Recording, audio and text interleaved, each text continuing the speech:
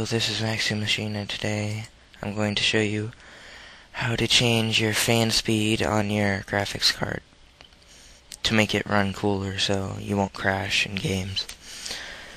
You go to Google and search for Riva Tuner, and then at the top it says Riva Tuner V211 download from guru3d.com. Click on that. And then you'll see the website.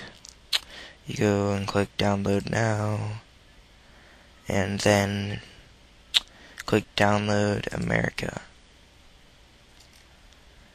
and then I agree, and then you save it, but I've already got it saved, so I'll just skip that part. You bring it up, and then it will have your graphics card. You go to driver settings, click on this customize, and click on the first one that looks like a graphics card. And then you can see my settings, whatever. They show the fan, overclocking, fan compatibility, blah blah blah.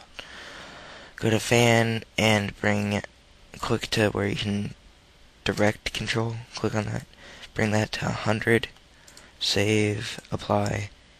Now your computer will get like 3 times as loud, maybe 4, and that's all you have to do to make it run better.